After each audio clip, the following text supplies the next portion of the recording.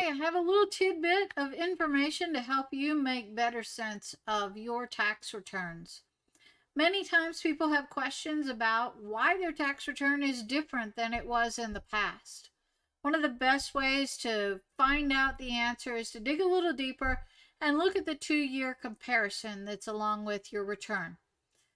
Within that 2-year comparison, it will tell you the story of what was last year and what was the current year.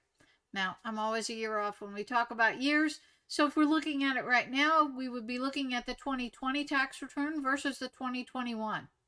I've got a little comparison here for you to show you, and we'll kind of walk through this just to give you a sampling of what you might see when you look. So in many cases, people say, well, why do I owe so much money? Or why is my refund not the same as it was in the prior year? Let's take a look at an example here, and this may tell you a better picture. So in this case, we're looking at wages on the top line. The wages are up a little bit, so that would generate more income tax usually. Depends on what the withholdings are. Also, when we look down the increase-decrease column, the differences between the 2 years, this is one of the most critical columns in telling you what the story is. So if you had to guess here, you would say of the biggest change, wow, it looks like they had a $57,000 increase in their income. So it almost doubled. What's that from? The result of the business. They had a big loss in 2020 and not much this year. So there's a big change in the bottom line of their income. Also, another factor, looks like they had unemployment that was not taxable. So that was added in on the one line and taken off on the second, based on the law that passed last year that said that unemployment wasn't taxable.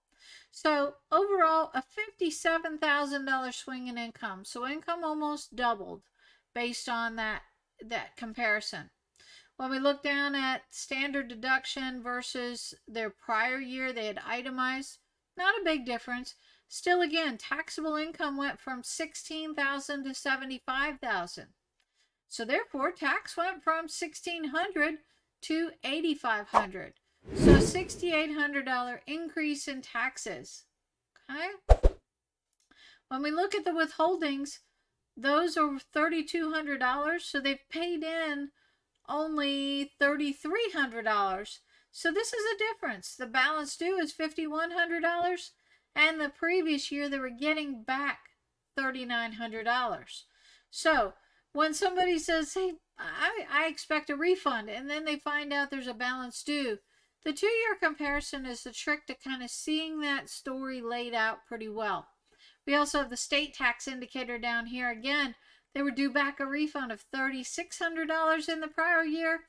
This year, not so much. They get $4. So take a look at your 2-year comparison.